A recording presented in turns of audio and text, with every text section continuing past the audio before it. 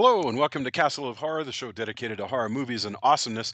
This week we have a special standalone episode on the 1972 Alfred Hitchcock film Frenzy. Bear in mind, if you haven't seen today's movie, we're going to be talking about it from the perspective of horror fans who have seen it.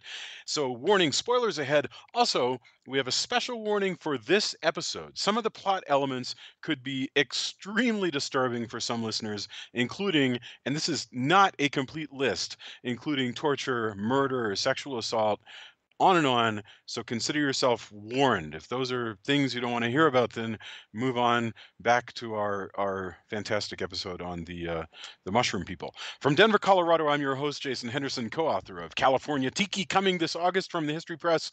With me from Austin is Tony Salvaggio, tech director at Rooster Teeth Studios, lead singer and bassist of the band Deserts of Mars, and lead guitarist of the band Rise from Fire. Say hello, Tony. Howdy. Howdy.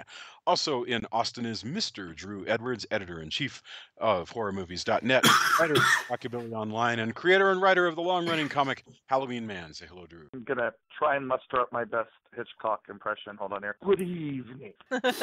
Good evening. And finally, also in Denver, as always, color commentary from attorney Julia Guzman of Guzman Immigration of Denver. She's also a member of the improv a cappella vocal group In Harmony's Way. Say hello, Julia. Hello. Hello.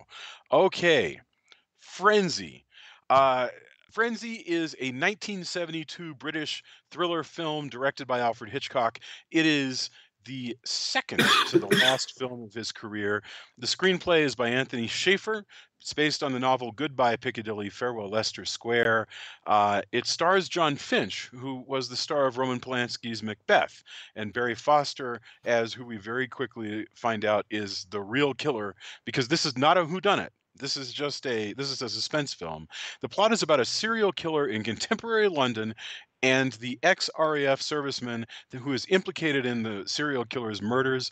In a very early scene, there is a dialogue that matches two actual London serial murder cases, the Christie murders in the 50s and the Jack the Ripper murders. Frenzy was the third and final film that Hitchcock made in Britain after he moved to Hollywood in 1939. He did some early ones before the war. The other two were Under Capricorn and Stage Fright. And so this was Hitchcock's big return to Britain. And I've said enough. That's enough to get us started talking about Frenzy, other than it did show at Cannes. And so, Julia, this was your choice. We're going through a period here where we're having people bring movies for the rest of us to discuss, which is why we did the Attack of the Mushroom People. Julia, this one was yours. So why don't you kick us off with your opening thoughts on 1972's Frenzy by Alfred Hitchcock? Well, I hadn't seen this film. I really love Alfred Hitchcock, and so I looked in to see what we hadn't covered yet on the podcast, and I just did a list of great Alfred Hitchcock films, and this one was one that I had not even heard of. So I was excited to try it out. It's an excellent film. It's very interesting. But of course, as you said in the warning at the beginning, it's very disturbing. And it certainly, I don't know that we would have made it the same or that they would have made it the same way if they did it now. And I'm not necessarily sure that that means it shouldn't have been made the way it was because it's reflective of the times. But like there are certain things that are disturbing, a la, Law and Order SUV, where they're like, wait, SUV, SUV, SVU, Special Victims Unit. You're talking Special about? Victims. Yes. I always say SUV because that's what rolls off my sure. Special Victims Unit, SVU. Yeah, there's a lot of disturbing things that are of that nature. So yes, you have the normal. You don't have to be shy. You can talk about what happens in the movie. No, I will. I'm the- not. we did the warning. I'm just saying. Well, I'm getting there. Okay. No, I was just saying that there's a lot of things that are the more violent, rape and asphyxiation, all that kind of stuff. Strangling rather.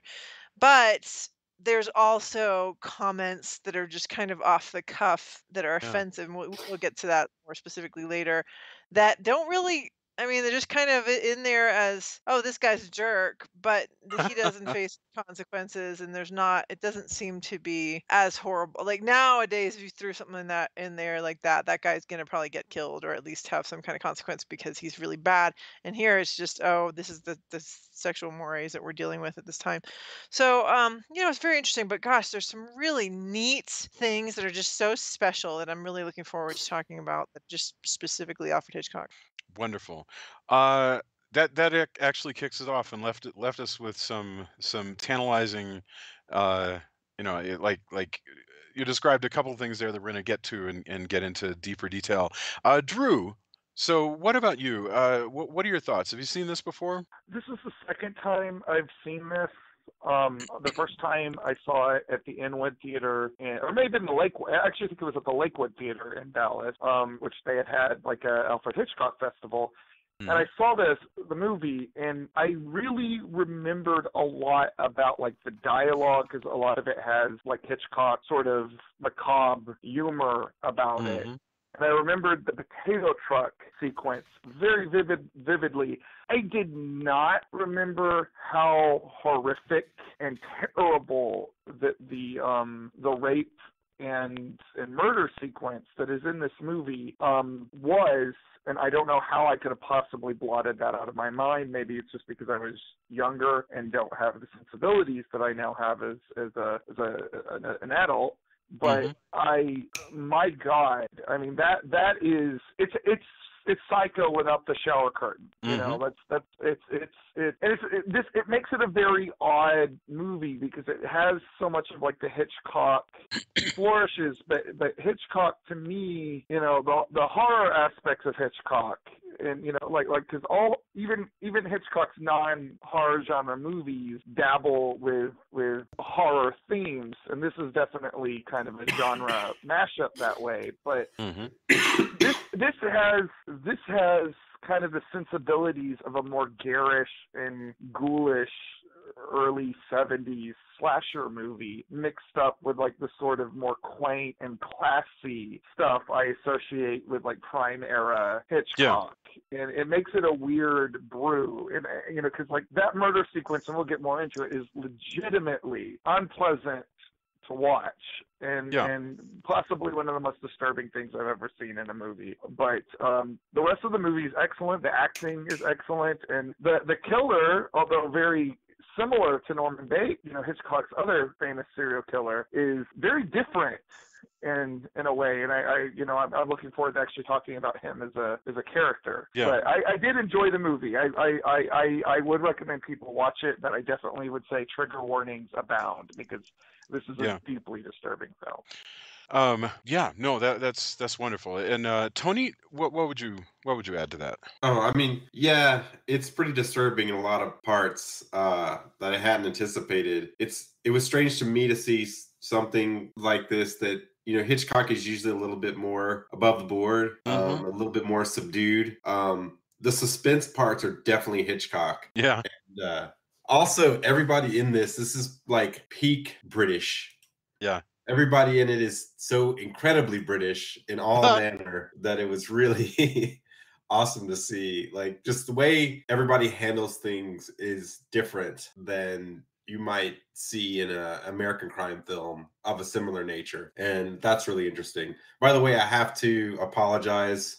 If anybody hears like coughing in the background or anything, I'm going to try to mute where I can. Poor Tony's dying of this cold or whatever it is. I'm so sorry. Yeah, just the consumption.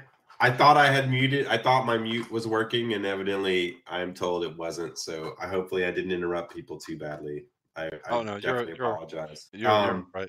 Yeah, but I really enjoyed the film. Sans, I could have probably done without it being as graphic as it gets. But all of the very much Hitchcock parts are extremely effective, and I'm sure we'll get into a couple of them. That a lot of the chases. There's one great scene on a truck that's just amazing. Yeah, it's a tough film in many parts, but still a worthy Hitchcock film to check out, if you can get past the really gruesome nature of the initial murder, especially. I think we should start off our conversation with the question of the violence in the movie. I agree with you. There are a couple of other things. I think there's an interesting main character, which is the guy who we're asked to follow closely as he's accused and gets more and more screwed by the evidence. As these serial killings are going on, there's the serial killer himself. There's the detective inspector or the chief inspector Oxford, so called, who is investigating the murders and his sort of funny ongoing conversations with the wife. But I think if you asked people who had seen Frenzy and had a memory of it, what do you remember about this movie? The first thing is the extraordinary violence, which I think is very relevant in our recent conversations about violence uh, against women. So I want to talk about that because you all alluded to it. It's clearly the thing that when you close your eyes and you think about Frenzy, pops into our head first. Uh, so where do we start? I mean, okay. Well, let me pose this statement as a question to you, and Julia, you can start with the response. I never saw this movie until yesterday, but I've read many essays, and I mean going back to the 1980s, where people said this movie is appalling. Alfred Hitchcock is taking entirely too much delight. In other words, people will imagine a certain amount of sadism in the movie on Hitchcock's part. It's immoral for us to watch somebody get murdered like this. Uh, and the sky's the limit. It makes us bad people, whatever you want to say about it. What do we make of that? In other words, can there be a place in our lives for what, in this case, by the way, just to describe it, is a vicious rape and murder of a woman who Hitchcock's been careful along the way to make us like? We've already seen her for several scenes. We like her. So by the time she dies, it's a terrible thing to happen. Is it immoral for it to be done this way? Well, I mean, maybe, but it's still done that way. Like we often, I think, portray sexual violence in a titillating kind of way. And I mean, I'd say that part of the reason why we still have some shows like, the SVU show, or movies where people are raped and or tortured, or for that matter, actual snuff films and violent pornography. I mean, heck, 50 Shades of Grey is, to some extent, the fantasy of people being, hurt and tied up and whatever. Those things are all part of the dark side of our fantasy lives in many cases. And so I think, yeah, you watch a film like this, and there's going to be a certain portion of the population that gets titillated and excited by it, and others who are just disturbed, and some who are a little bit of both. I just think that's what it is. And I don't know that if we just decided let's never portray any of this again, that would necessarily go away, in society. Um, this movie, you know, it's hard for me to know anymore when nudity is gratuitous and when it's not. I mean, this is the first time Alfred Hitchcock chooses to have nudity in his films. So, I don't think I'm sure for him it was a tough decision, maybe, or maybe it was just the first time he was able to because get past the censors. I don't know, but it opens with the first body that we see is a naked body, but we don't see her the front, we just see her back, Yeah. but she's floating in the Thames. And then you have the ex-wife of the main character, Blaney is his name. Yes, that's right, Yeah, Blaney. she is right. She is murdered, and it's really horrible and awful to watch. There is nothing titillating about that particular scene. I didn't feel like, even though her breast is showing, it was not it was not sexual in any way, even though he rapes her. There wasn't Yeah. anything about it that was exciting. Do you think it's But intended to be? I didn't actually get that it's intended to be tittillating. I mean, I'm although I saying anytime you have a rapes in films to somebody, it's titillating. I suppose that's But what I possible. do want to Yeah. mention at this point, the thing that I was alluding to earlier, which is that when some people are talking in a pub Yeah. about these murders, this woman, it's the woman who is the barkeep, or whatever she is. She's actually the one who says, "Aren't they raped first when this?"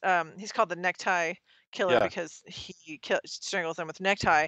She's like, aren't they raped first? She actually looks excited by that concept. And this creepy old guy who's obviously wealthy because he's got a good suit on. He's talking to another guy with a good suit on.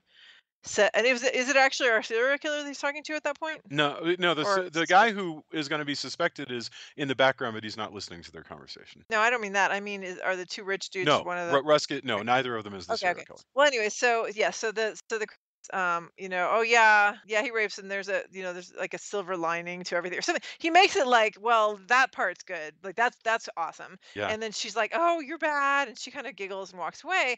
And I'm thinking, "Okay, so that guy has just been marked as a bad dude. I'm wondering what'll happen to him." Nothing happens to him. He just Now, goes on being just Well, a but creep, and it's just characteristic of creeps of the time, I guess. And I'm sure yeah, the it's creeps Yeah, characteristic this of the time. time. rich creeps.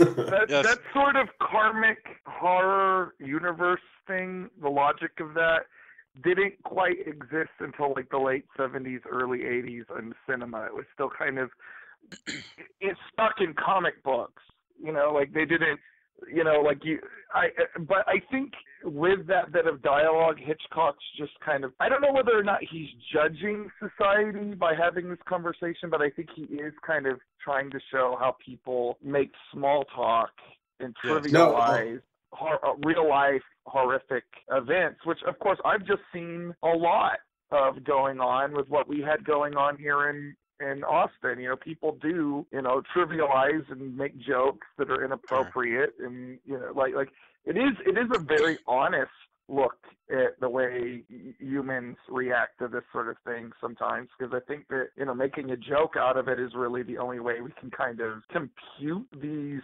actions in our brain. Yeah. And I guess if I were to try to put, any kind of thoughts in Hitchcock's head, which is probably impossible, but I think he might have been, not necessarily thinks that their conversation is funny, but the fact that these sort of conversations happen, Yes. I think he probably thinks that's kind of darkly funny in of Well, itself.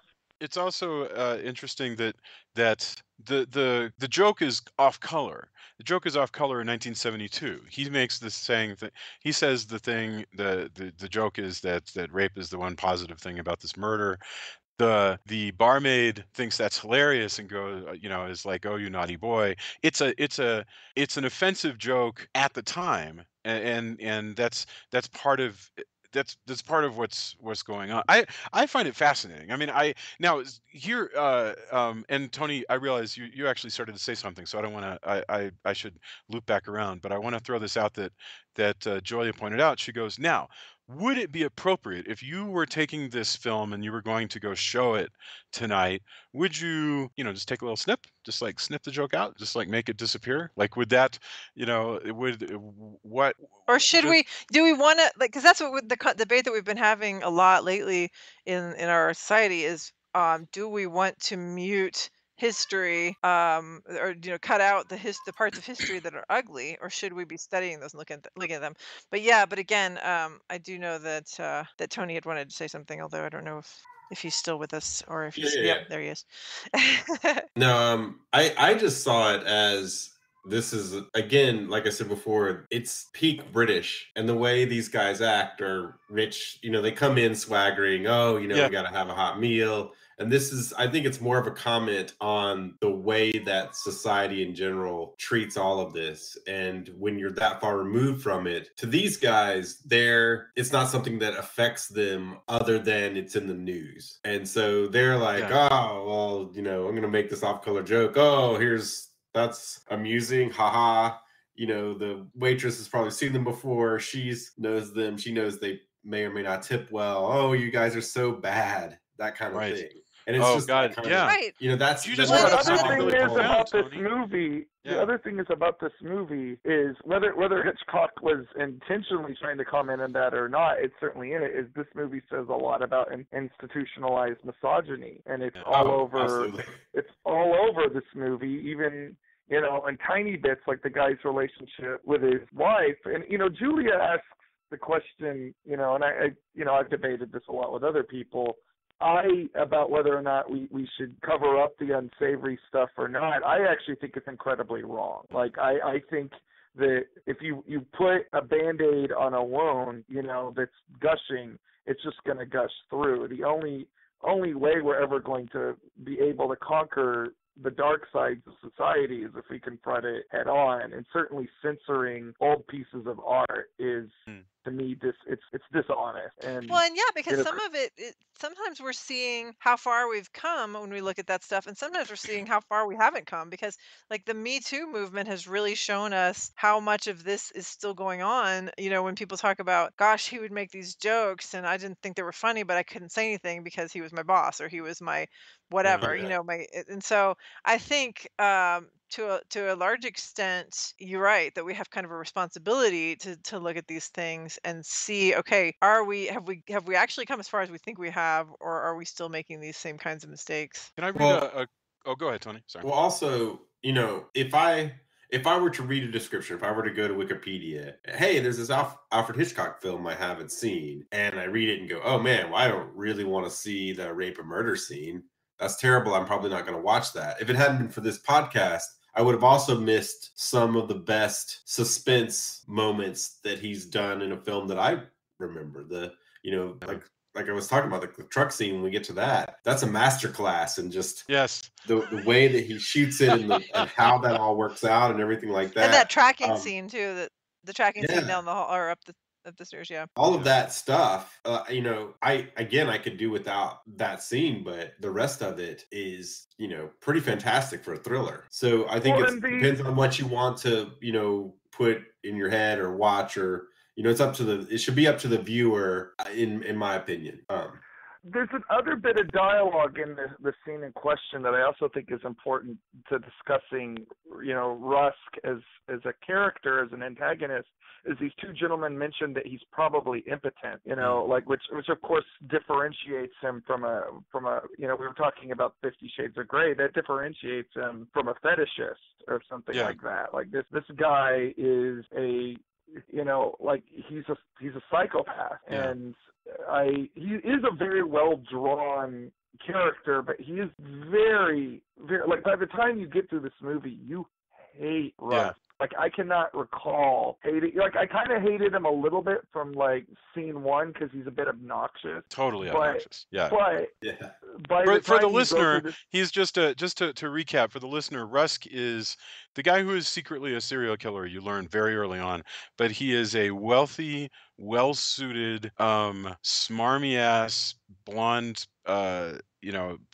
sideburn and blue Sadist. suit wearing sadist who runs a vegetable market and is kind of the Mac of the sort of the market street where he works. You also get that even the cops acknowledge, like, he's either in some seedy stuff or knows all the people who are in the seedy stuff. Yes. Because the cops come by and like, hey man, in also a very, very British cop way.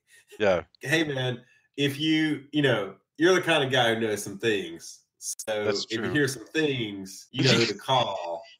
That would be us. That's totally true. They don't really say any, but they really give the impression that it's not just vegetable. Also, we know this also because he gives Blaney, like, hey man, I know the people who know the races. Here's a 20-1 bet. Like, the vegetable market is probably a very small part of everything he does. Yeah. If he weren't like felled by this addiction to, the need to torture, rape, and murder, he actually would probably be doing pretty well. He's just, that's an inextricable. Well, he's doing pretty well up until the point he gets caught. Actually, yes, to be honest, he's still doing well. Well, like, he does have like a very perverse way he handles himself with like the other, like, Bob's your uncle, like he keeps saying that, and he does seem like a possibly obnoxious relative that you might have, like, yes. I can't recall another movie that I watched where I wanted to see the antagonist die horribly. Yeah, in such a long time. Like, well, and what's so super terrible. frustrating is that apparently the book, I haven't read the book, but the book that it's based on is called Goodbye Piccadilly, Farewell Leicester Square. Yeah, Apparently he doesn't actually get he actually gets away with it, and Dick goes to jail for the murders. Like, it has a very unsatisfying ending. So I'm glad Oh at least that wow. the That's film funny. doesn't do That's that sort of to like us. the and this is a spoiler for Flowers in the Attic, but that's like the book and movie of Flowers in the Attic, because in the book, the mom, they never do catch the mom. You know, she's in the wind and they're never coming back. Whereas in the movie, there's this whole climax where they manage to confront and I think throw her off a roof, if I recall properly. But yeah, well, I that's how it I goes. do. It Go is ahead. interesting that Hitchcock, the two serial killers I mean, admittedly they're both based on books, but the two serial killers he's put on celluloid are both Mama's boys. And Yeah. I kind of, although Rusk is very different than Norman Bates is kind of a pitiable, Yes. pathetic character because he doesn't actually know he's committing these murders. Right. You have a degree of sympathy to Norman Bates that I have. Like Rusk is just Rusk evil is a and sadist. incarnate. He really gets off on hurting people, and he also he appears to really get off on on what a great secret identity he has. I mean, how perfectly he's managed to hide his, everything that he's doing. Although he is on the verge of getting caught because he is going to these marriage placement services asking for asking for masochistic women for him to hook up with, and none of them when he wants to help, which by the way struck me as really strange because it seems to me there's got to be a few masochistic women who would be available, but none of the agencies he's going to are interested in Maybe, E- although Even if maybe they were. he's like the guy in Payback where he's used enough services where they're like, there's no way we're touching this guy again. Like yeah, you no longer need our services. Well, that's that Well, is kind of very plus, the I mean, funny. conversation they're having. Yeah, yeah, yeah. I mean, he's Yeah. obviously well. They then that particular one, they're like, we don't do that at all. But you get the impression probably he's tried this, and eventually no one wants to deal with him. It's Do you also think interesting. he was Go ahead. knowing he was going to set up his friend? Because like it seems a little like Convenient. strange that he would pick out his buddy's ex-wife. Boy, no, that that's a didn't good, seem I think it's a strange to me. coincidence, but Because that is that didn't seem strange to me because he had been coming around looking like you said looking for women to be hooked up with, and so but he had set his sights on the actual owner of the company who happens to be Blaney's ex-wife. But I think it is a coincidence. It's only when starts to get accused, like everybody looks at Blaney as just because he's been around and he's been arguing with her, that he's like, oh well, that works out well for me, because otherwise he would have been doing it from the start. And it's only after this particular murder that he goes interesting. And I still feel like even with the second person that's connected to Blaney that he kills is Blaney's current girlfriend, who's the woman that he was working with at a bar. And again, that sort of falls in his lap too, and into the murderer's lap, because it's not like he seeks her out. She's just around, and she seems to be out of a place to stay, because I guess she stays over the bar, maybe. And so he says, hey, do you need a place to stay? And she's like, oh, that would be great just for tonight, because tomorrow she's running off with her fugitive boyfriend. yeah. And so that's when he kills her. We don't even see that murder. It's only alluded to because he says the same thing to her that he had said to Blaney's ex-wife, which is, you're just my type, or you're my type of woman. So Now, he before that's you uh describe the, I know you wanted to get into the sort of the bit of suspense that plays out there with that shot, that amazing shot. Before you describe it, I just wanted to bring up this quote that you and I had been discussing earlier today. And this gets back to what we were talking about with what Drew called censorship. And you could call it that, or you could call it this thing where we reevaluate a work of art and say, I don't think people should watch that anymore because, let's say, it uses racial slur, like for like yeah, the common slur. sensitivity editing. Well, yeah, we say that one refers to the Romani people with an insensitive epithet, or this one, whatever. It'll have attitudes I don't like. Anyway, this today was from Molly Ringwald, who was writing in the New Yorker, and she goes, "How are we meant to feel about art that we both love and oppose? Erasing history is a dangerous road when it comes to art. Change is essential, but so too is remembering the past and all of its transgression and barbarism, so that we may properly gauge how far we have come and also how far we still need to go. She was making the point saying, she was looking at some of John Hughes' movies and also his essays and saying some of this stuff have moments that are truly immoral and reprehensible by modern standards. So is it right that we would keep watching them, or should we just go ahead and put up warning signs and say, hey, don't watch 16 Candles. It's hard to defend some of the stuff in it. And she's saying, no, do watch it. Just, I guess, have a discussion, have a conversation going on, at least with yourself, about it. Anyway, I Or thought that start was a a really neat podcast. quote.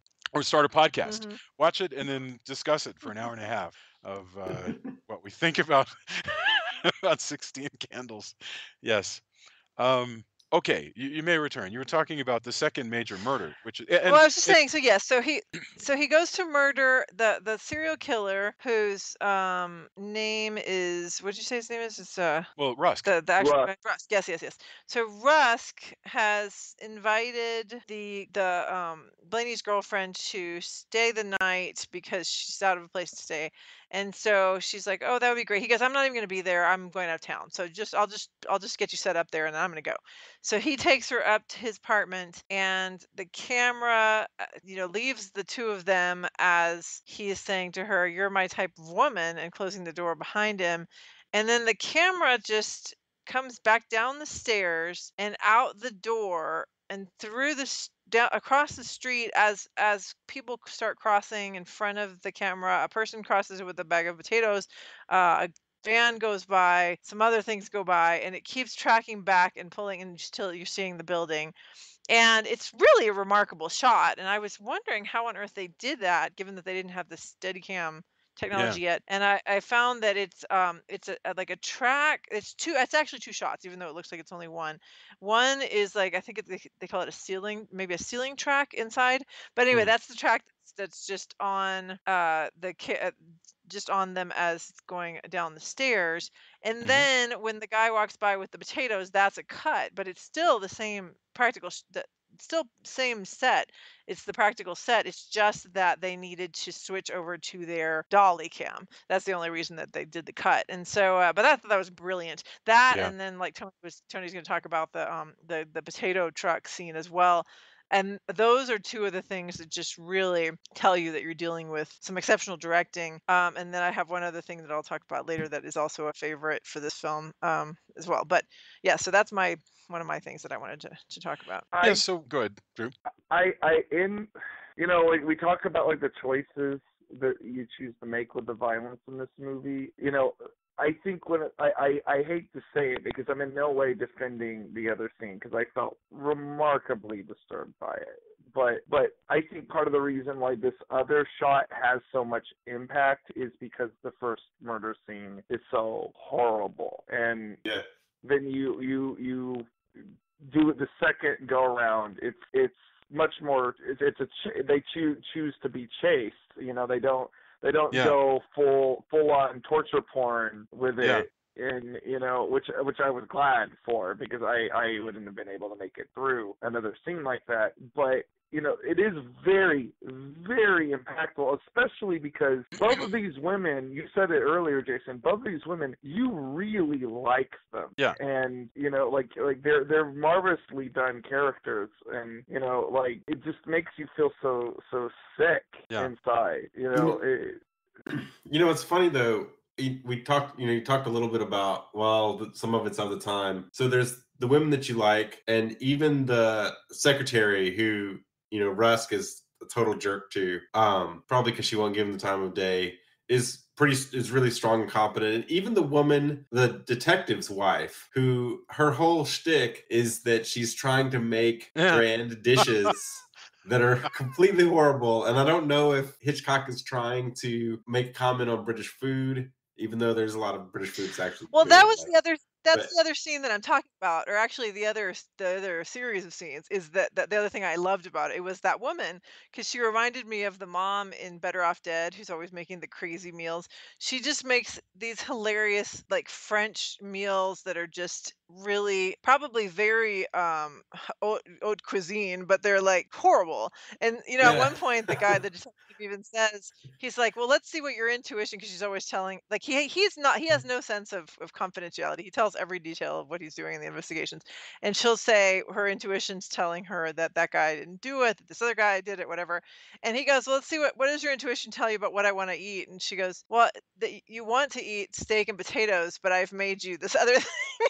Well, Yes. It that's just what's cracked kind of me up. awesome. A, I think she's the kind of the prototype for Mrs. Bouquet in Keeping Up Appearances, Uh-huh. which another really great Clive Swift, who's in it as Blaney's friend from the RAF, is in that, and he's a great character actor. I love seeing him I in don't know in Keeping shit. Up Appearances, but I've heard of it. Well, it's Yeah, I've heard of basically this browbeaten guy and his wife who grew up on the wrong side of town it. Hmm. and is embarrassed by her relatives, and that but she tries to keep up. The whole keeping up appearances, her trying to seem very ritzy Yep. and has to, and but this woman kind of has that. She, it seems like she's the prototype for that character in the sitcom. But what I found interesting, well, again, because it's Hitchcock, so all this comedy stuff gives a way for him to discuss all the gruesome details of the murder, and it kind of balances that out, which I think is great. And then also her intuition is totally correct. Yes. Like, Because she's a they better make her detective than off her as, husband.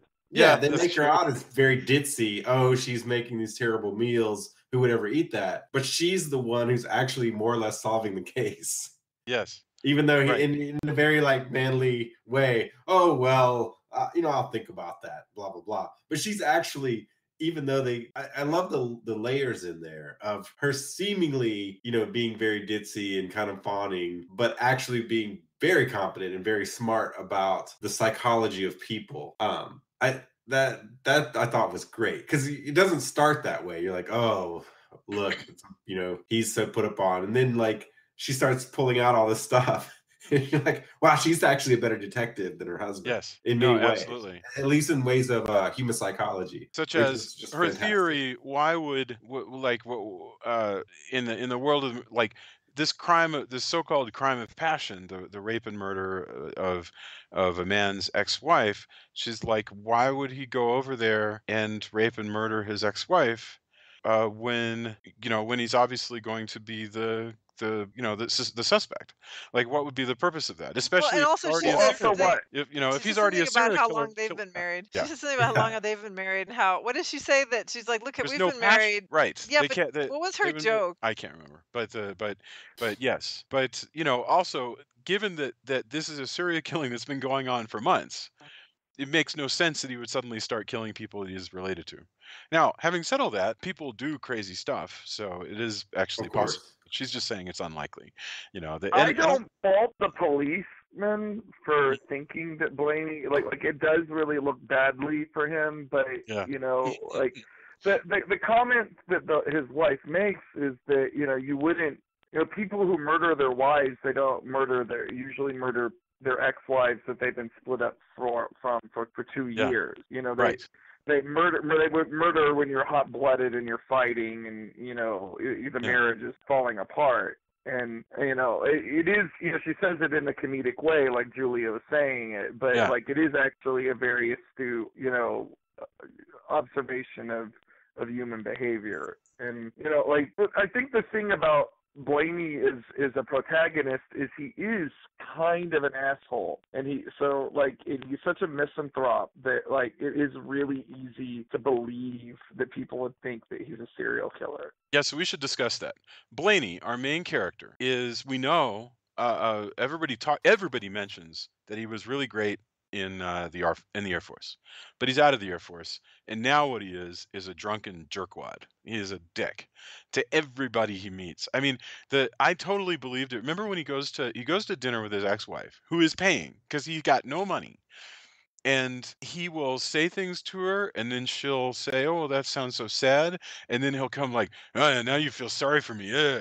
Everything about him just makes you go, I would never spend another minute with this guy, and it's mainly because he's a drunk, I mean, and I can't even think through the entire film, does Hitchcock ever give us a reason to like this guy? Or is he basically a jerk from beginning to end? There's no moment when he like says, I'm gonna stop drinking so much because it Well, makes I'm me guessing. I mean, he's relatively nice to his girlfriend, yes, that's true. but Although he even then, doesn't it seems like they're seem kind of too stuck together. upset that. Yeah. Sorry, Tony. No, it's. I mean, they're kind of just two peas in a pod at that point. Like they've Yeah. been through some stuff, and they're gonna kind of go through some more stuff together.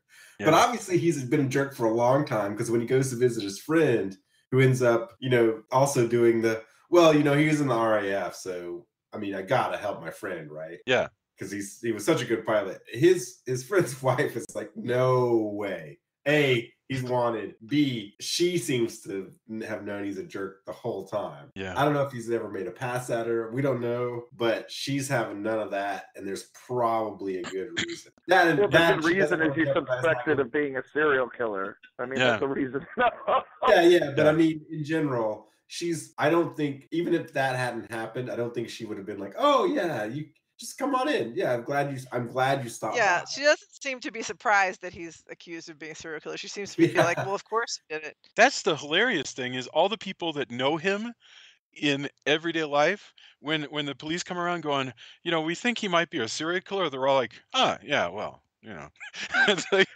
Well, he nobody. doesn't seem too upset that his ex-wife and his girlfriend are brutally murdered like 24 hours apart from one another. That's Like a that's super good the point. thing. Agreed.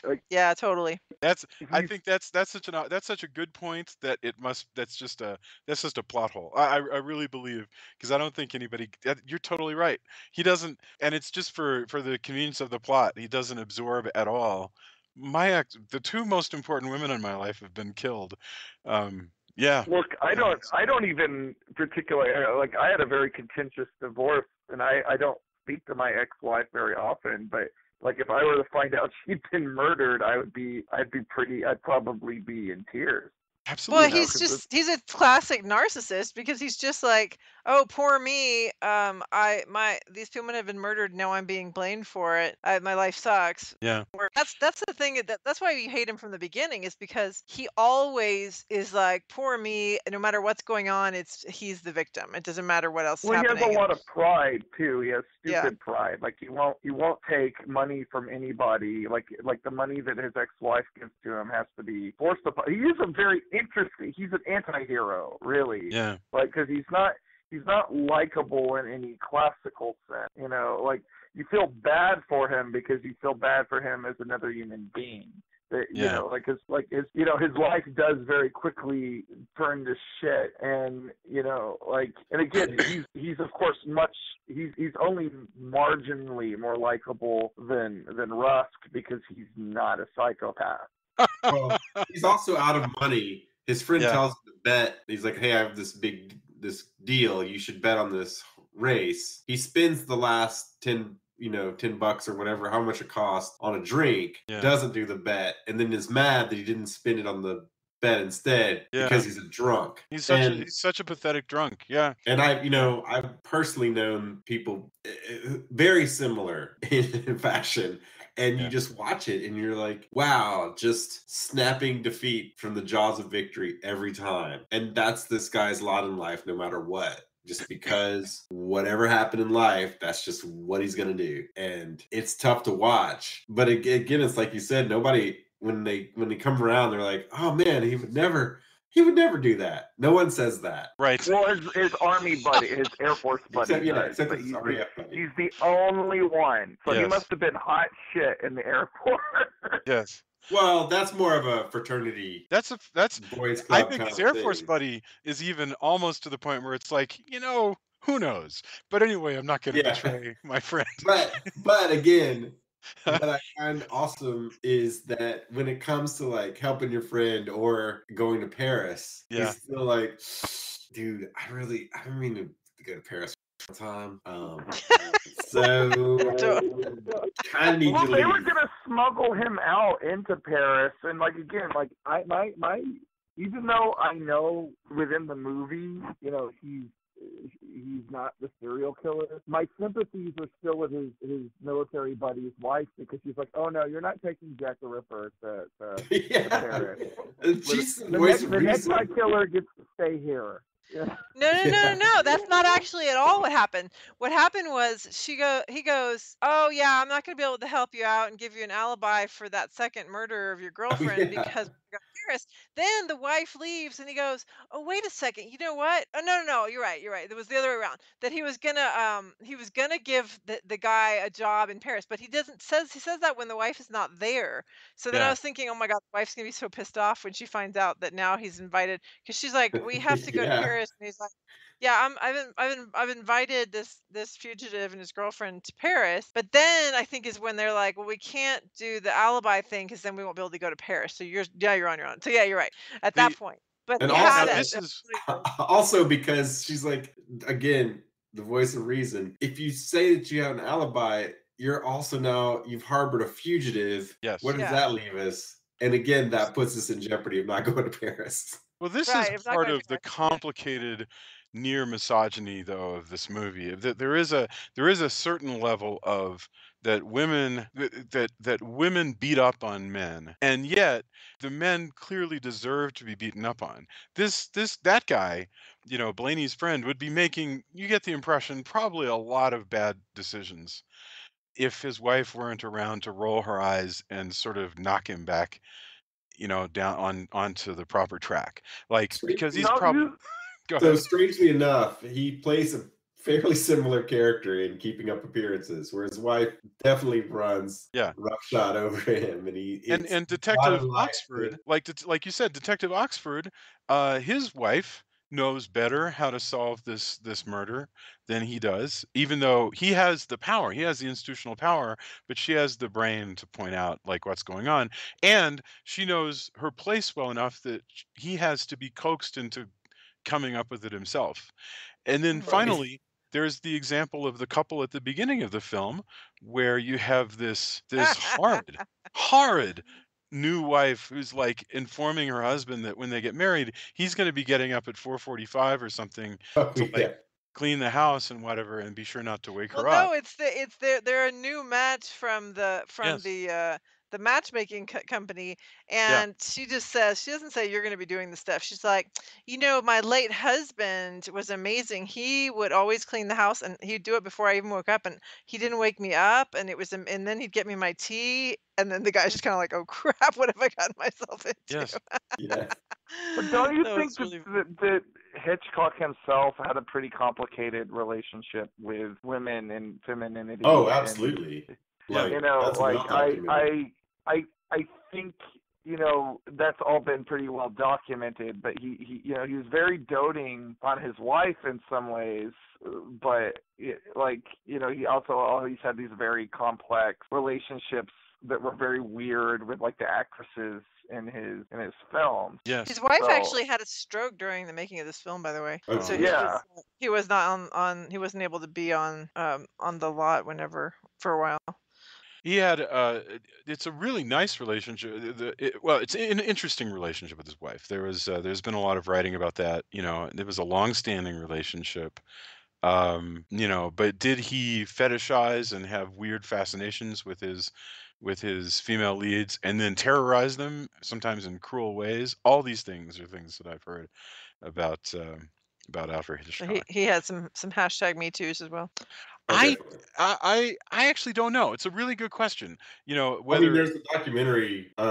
Again, I'm sure it's contentious of what all is fact and fiction in that even. But yeah, I mean, the yes, they go through that. It's all of that is played out throughout the movie. I yeah. guess we hadn't covered that. For some reason, I thought we had covered that at some Are you talking point. about the Toby Jones movie with where he plays where Toby Jones plays Hitchcock? I think that's it. Yeah, yeah. No, we didn't cover it on the show, but now that you bring it up, it would be really great, actually. Yeah.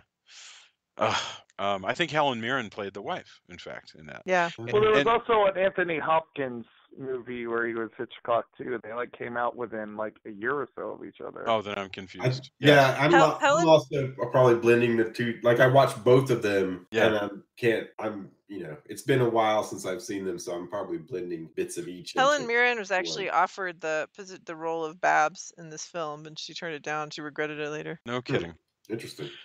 Yeah, but I do remember her being wonderful as Hitchcock's spouse, and I had heard before that she often also came up with, she worked with him in a sense as a writer, as a creative consultant. But yeah, he had an embarrassing amount of obsession with various of these leads. But where does that get us? What I fear we've We gotten should off talk track. about the potato truck. We should talk about the Yes, potato truck. because that's Yeah. the last major piece of this among the like 2 or 3 set pieces. There's definitely the murder. That tracking shot is the second, and then the potato truck.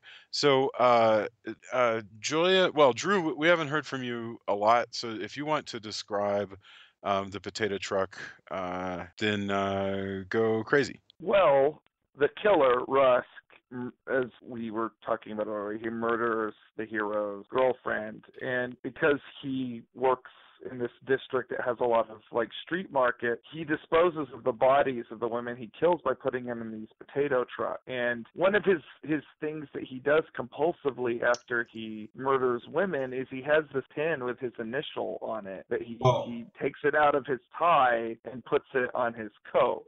Now, what he comes to realize after he's dumped this body onto this potato truck is that the girlfriend, while they were struggling, while she was fighting for his life, she had picked the pin off of him and has it now in her hand. In her hand is in a death grip. So he has to go back and try and obtain this pin. But of course, in pure Hitchcock fashion, the truck starts moving with him in it while he's trying to force the dead, stiff fingers of this. It's almost even in death that this woman is spiting him because he has to pry this pin free with a nail file, and he's being thrashed about by the truck and the potatoes and this corpse that actually kicks him in the face a couple of times just by being thrashed about of the motion of this truck. It's a remarkable scene because again, at this point you hate this guy, but you're still kind of completely enthralled with him trying to get this pin out. Well, it's Hitchcock's mastery of this because it doesn't, again, the way it plays out. So he's calm and cool. He dumps the body. Yeah, I've done it again. Woohoo! And then it's not until he gets back home. And other less masterful people might do it with like jump shots or whatever, and he slowly plays it back like, wait, where's my pin? No. And then he remembers, no. So he's got to run down there because he doesn't want to be seen because there's enough traffic that he thought he got away. Yeah. He gets on the truck and it's not just this thrashing about. He accidentally dumps. He's got to figure out a way not to get seen by the cars that are behind the truck. So he's pulling off potatoes. Potatoes are going into the road. The guy stops. He almost gets caught. And this is how like Hitchcock is the master of like layering these things. Yeah. So okay, he doesn't get caught, and we're all kind of rooting almost like maybe this will be it, right? We know this can't happen because there's more runtime in the movie. But he's getting dirty. He's a very fastidious person. He has to pull the body out as well as keep all the potato sacks from being revealing him. And as he's pulling the body out is where it's like kicking him, things are shaking. And then he realizes he's got to the nail file breaks. He's got to break her fingers to get this pin, all because he keeps this pin on, even though he knows he's going to murder people with a tie. But his vanity will not let him not have his R for Rusk diamond pin on his. He wouldn't have to do that. No, it's not that. It's that he knows it'll give him away. I mean, he knows. He keeps that on. He murders people with a tie, and yet he always has his tie pin because he's vain. Yeah. And so, you know what? I gotta say, like I said, it seems very ritualistic too. Yeah, It seems like a compulsive thing. But I mean, he wouldn't have to do any of this if he just wasn't that vain. Yeah. But that's his signature it's really thing. frustrating me that the forensics in this film aren't like I'm used to forensics being now. And I don't know how much of that is just shortcuts and how much of it is that they just didn't have it. Obviously, they have fingerprints because they say, you know, hey, we should fingerprint this place. And there's like all the losers that come through this place, meaning the agency, the matchmaking agency, all the guys that come through this place, there would just be hundreds of fingerprints. But it really bothered me that they never found the nail file, which would have his fingerprints all over it. That one pissed me off. I was like, come on, that would have been a really easy thing to have. But I mean, there's so many things like, I mean, this guy doesn't seem to use any kind of a condom or anything when he rapes people. So there would be like all kinds of DNA evidence, but I don't know to what extent they could use like blood typing or anything, even though they didn't have actual DNA, or if they just didn't do, I don't know. But it just frustrated me that the forensics were so what's the word? I have no idea. What were they able to do in the 70s? Because that's like a Yeah, I whole don't know. other. I mean, I That's think a whole other you could question. blood type. You could blood type semen, but yeah. I found it frustrating that when he manipulates Blarmy into getting caught, and as they're taking this guy away, he's screaming, "It's Rusk! It's Rusk!" And he does it again in his court. Yeah. And this is the only time we finally start to see sort of this cracks in this guy's emotionality, where we start to see him get a little bit hysterical. And I don't understand why the police wouldn't at least question this guy. Yeah. You know, like, oh, well, the body was found in on the back of a potato truck. Well, this guy deals in groceries. Like, It's totally Well, good. and the fact that that the fact that their main suspect was arrested at Rusk's house. Yes. So if he's saying, well, I didn't have her clothes in my bag before, but once I left Rusk's house, suddenly I do. Seems like it's worth at least looking into, like you're saying. No, well, it's just that going back to why would we? I mean, Rusk is an above the board kind of guy. It's not to really investigate his actual proclivities. Yeah. I mean, this is definitely a classism kind of thing, which happens. Oh, not just classism, but lazy investigating, because I think that actually happens quite a bit, is that you have people going, this is an easy case if we just do an open shut case. Like you'll see oftentimes in TV shows and whatever, you'll see people go, oh, come on, why are you, just leave well enough alone. We've got our guy. Let's not get into this wild goose chase. Well, although I can't believe that Rusk would stop killing people. Like he might lie low it's for a solid little point. while, like he would eventually have to murder somebody again, and they go, oh, well, we thought we had the necktie killer in jail. Well, and in fact, they do. They do exactly Copycat. that, because our guy goes on the run, and it just so happens that Rusk has committed another murder just that night. Right. He killed somebody while the guy was in jail. So he couldn't even. That's true. Yeah, I hadn't thought about that, but it's a totally good point. Yeah.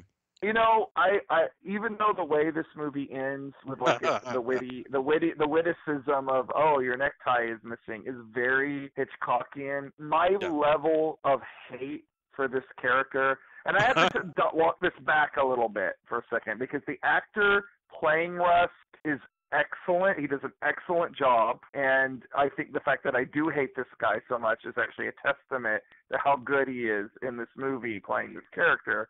But you know, him just getting arrested to me was almost like, no, this is where I almost wish this had a little bit, more modern sensibility, so I could see this guy getting horror. Like, I wanted to see Blarmy cave his head in with that tire iron. Like, I didn't want after everything, I didn't want the British humor ending. I wanted to see that guy's teeth smashed out of his face. There could have been a chase on the roof. Like I say, this is what they did with the end of Flowers in the Attic, is that instead of Mom never shows up again, it's Mom shows up, and somehow we wind up chasing her across a rooftop so that she can fall to her death. I mean, yes. They could have done that. They gave us something that could be filmed on a stage, oddly enough. Yes. It is a sort of a comic ending, and it's a way for our guy, Blaney, to kind of to emerge as a hero. The way he breaks out of jail is very cool.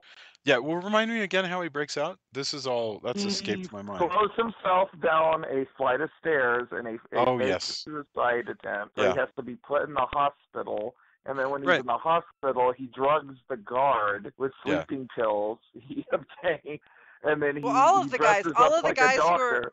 all of the guys who are in the wing with him contribute their sleeping They all pills. help. Yeah, because Yeah. they all think it's hilarious that he's gonna break out.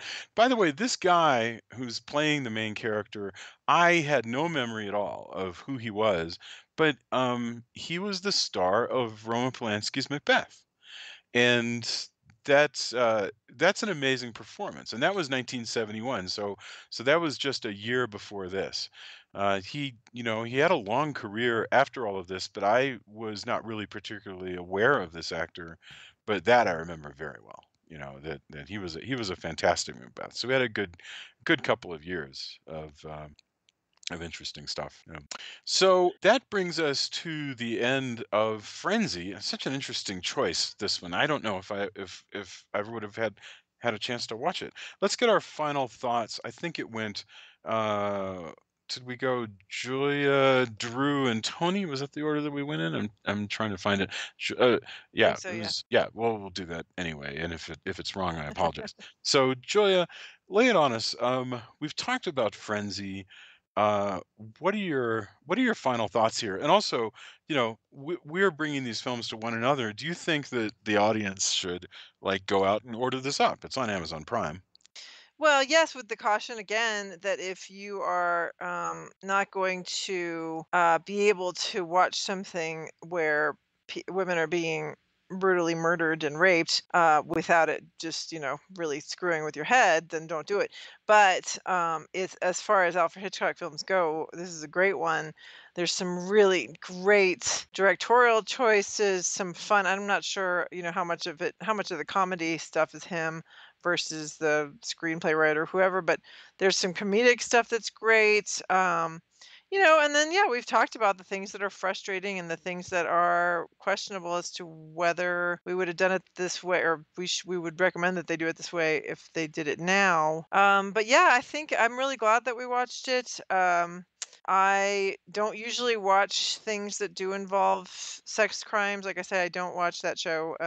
SVU because of that or anything else that features that, because I do find it to be like that it's gratuitous. Like I feel like it's there because people are titillated by it. No, I may be wrong about that, but that's kind of how I feel.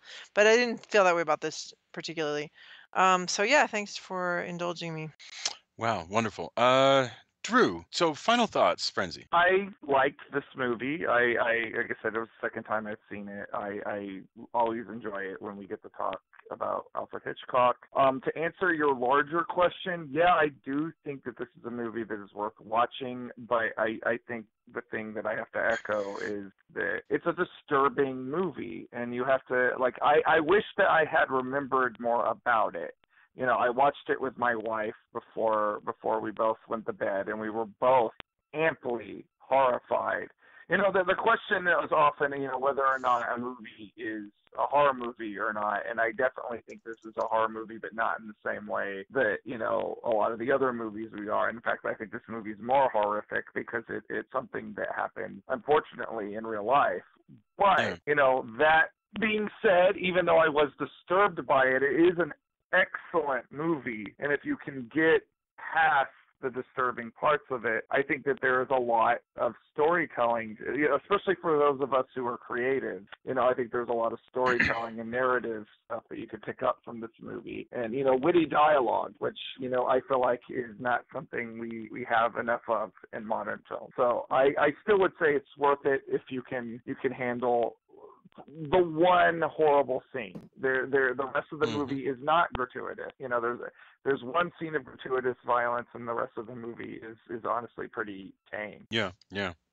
Tony, what do you think about that? Yeah, I agree completely. I love the balance of humor and suspense once you get past that, because it felt a lot more brutal up until a point. A lot more raw than I was like, wow, this is Hitchcock, huh? And then it kind of does even out into kind of what we think of as Hitchcock. Mm-hmm. And yeah, all the bits really start to shine again in how he layers things, how he'll have a scene of humor that breaks the kind of thriller aspects of it. Yeah, I really, it's probably not a movie I would have immediately thought of to see, but I am really glad that we viewed it. It was really good. You know, there's so many ways to look at a really disturbing scene like that, because there are some people who say, you know, there's the deliverance defense, where they would be like, actually, I want to show things as graphically as possible because I want people to be aware of how disturbing a crime like this is. Then there are those who go, no, but remember, by putting something on a giant screen, you glorify it, whether you're in the content inside the story, whether it's good inside the story. There's a context of seeing something on a giant screen that communicates into our brain that something is cool. That's complicated. Then there's the triggered people who are troubled by something regardless the context. There's all of that going on. Nevertheless, whether it should be shown or shouldn't be shown, it is certainly masterful. I will say this was going on a lot at this time, because the Clockwork Orange comes out about 6 months after this movie does. Uh, it's useless to compare, but that movie has an extraordinarily disturbing home invasion, beating, Yeah. rape, all that stuff going on. That is some hard stuff to watch. Straw Dogs came out a little less than a year before this movie. It also has an extraordinarily graphic attack. So I don't know what was going on in cinema at the time. I don't know if it's just the new cinema was happening and people were trying to sort of break out of the Hays Code, but you know, this was an exploration that was happening a lot. And I'm not even talking about Grindhouse. I'm talking about A films. Like, this is Hitchcock, and that was you know, Clockwork Orange, which is a major picture. Straw Dogs was Sam Peckinpah. So this is what the straight houses were doing. We're not even talking about grimy, grungy grindhouse that was doing God knows what. Uh, anyway, I was amazed by this film. I'm glad that we watched it. And you're right. If you can get through that one scene, this is basically a straight up sort of good humored, ongoing, man unjustly accused thriller, and that's all it is. Well, that's not really fair to say, because it is the one scene is the most disturbing, but every one of the women Oh victims yeah, is shown that's pretty brutal. Yes. Yeah. naked with their tongue sticking out or whatever else, and choked to death. So yeah, I think it gets disturbing several times, but that is the hardest part to watch, is when she's It's actually true. killing somebody. It's a totally good point. But the level that the rest of the victims are mistreated is about at the level that you might find on a typical episode of CSI. You know, there's no it's which isn't saying anything particularly good about our culture. I'm just saying that's sort of where we are now, is that if you cut that one scene, you could probably show this on TV no problem. Well, And you couldn't have the nudity, but yeah, see what you're saying. yeah, it's a good question. Of course, now they can do things with cropping and so forth Hmm. that make stuff disappear. Uh, gosh, I can't wait to, like, hear on the Facebook page if we've misread this. I really want people to sort of weigh in, you know, with the question of, I actually don't prefer to encourage people to watch films like this because X. I think there's even an argument somebody could make. I'm not going to make it, but it could be made, that Hitchcock was such a big jerk that maybe we should find somebody else to replace him in the canon. You could make that argument. That's the Harvey Weinstein argument. Is Harvey Weinstein's a big jerk, and we should stop watching his movies because there's lots of other good movies we should replace him with. Is that the case with Hitchcock? I don't know. I have no idea. I mean, Um, I think that that's again. I kind of my take is that's up to the viewer. yeah, I think that certainly there are musicians that I don't give money to. There are filmmakers who I don't go to see their movies. yeah, I think everybody should weigh that. And I think also it is what you want to put in your brain. Like, by no Well, means, if somebody was my like, "Hey, I'm not going to endorsement. watch this film. I don't care if it's Hitchcock. How dare you?" yeah, I mean, I still think that that's valid for that person. yeah, yeah. There's no I reason. Well, I you mean, could life is pretty short. honestly, You should do what you feel you should do. you know? Yeah. You could skip this movie if you still wanted to, if you wanted to study Hitchcock, you could skip this movie and still have literally dozens of movies to watch because he made Absolutely. a fuck ton of them. Yeah, So like absolutely. if somebody were to say no, this movie's too disturbing for me, I would respect that. That's Oh, the hell yeah. thing. Like I would totally get somebody saying no, not for me, and I wouldn't pressure them. I would say, I would say, well, then fast forward to the potato truck scene or something, because that's the thing you need to see here, But I wouldn't. I mean, even that's disturbing. Like, I don't know if you. I mean, I guess the what it boils down to, though, right, is we have a horror movie podcast. If you're okay with horror movies, you're probably more okay with the level that's of true. like the potato truck scene. Again, like I've said, I mean, I tend on paper, I don't know if I would watch this because I tend to watch less, for lack of a better term, realistic horror, just because of the way the world is lately. Yeah. Yeah. But yeah, I definitely am to each his own within reason. Yeah. No, I can So see that. Go ahead. okay. Yeah. So what I was saying was I think this actually leads into my endorsement. So I'm gonna kind of do both at once here. Okay. I think that punishing people who are in a film or who worked on a film because the person who was directing them or producing them is a jerk isn't really fair. But if yes, I agree that if the person's a jerk and they're making all the money on the film every time you watch it, then maybe don't watch it. But I don't know. That I find that one tough because if someone victimizes everybody that worked for them and then you don't go and see the product that these artists made for that reason, now you're kind of double victimizing them, I think. Anyway, so that's just a possible way to look at that. But so what I It's a wanted to good talk point. about Wow, I hadn't with thought my about that. what, Yeah. what I want to talk about with my endorsement though is I really loved Ready Player One. And it's interesting because I've been hearing a lot of talk about how we shouldn't be enjoying a film that once again makes a white male the center of the universe and the hero. But the problem is that this particular white male that wrote this book and this film is somebody we actually know. And so I know for a fact that the character in the film is just a fantasy version of the person who wrote it, and it's just how he sees. It's his, like Jason says, it's the map of his brain. It's the things he's obsessed with, and he's put himself into the movie as the hero, as most of us would love to do if we had the opportunity. So I find it really hard to say, let's not watch this film because it was written by a white male, because I almost think that's the same as saying let's not watch the film because it's written by a black person or a woman. Like I'm struggling with it. I get that we want to have more art out there that makes women and minorities the hero and are centered around those people. I've loved, well, I'm not going to even go into the examples, but I don't think it means you shouldn't see something that is enjoyable just because it's made by a white male and it features him. I don't know. That one I've really struggled So with, and so I'm finding a very interesting conversation in on social media Yeah. about that. And I think part of it is a little personal for me because we've actually used to hang out with Ernie back in Austin, so I'm kind of also trying to question my own objectivity on this well, particular issue. so Julia, one of the things that I've discovered, because I had a friend who was basically just dogging the book left and right, Yeah. and some other people chimed in and were basically taking Ernie to task because he was a white white heterosexual male. Yeah. Like identifies as male, definitely, everything nerdy. Yeah. Yeah. Geek power fantasy, basically. But the problem is, and there's a couple of really good articles, and a lot of the backlash is because Gamergate happened.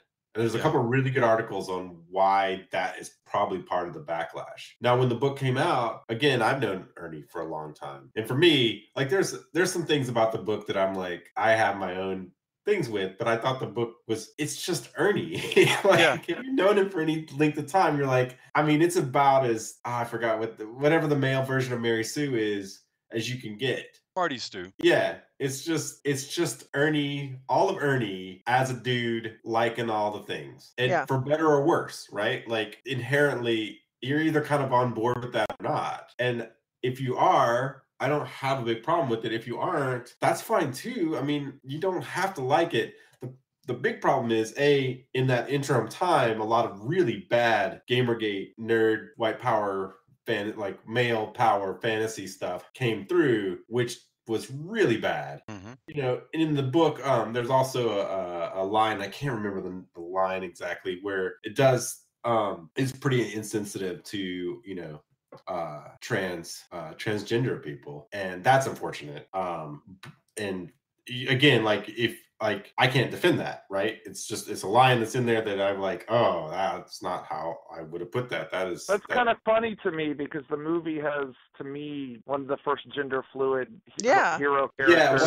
So I mean, the so movie does the does book. differ from the book. I've seen it Like, in the movie does differ. in a very mainstream movie. Yeah, I know Yeah. you're talking about the book, but that's kind of strange that you'd make a leap from a place that's insensitive to one that I would say. Well, Like, yes, I had and no idea again, that there was any kind of controversy over it. Like, I enjoyed the movie. I think it's a lot of fun. I I can't. have no memory of there being anything insensitive in the book, other than just, I mean, the well, character of H is definitely there. The character definitely turns out to be a woman masquerading as a man in the Oasis.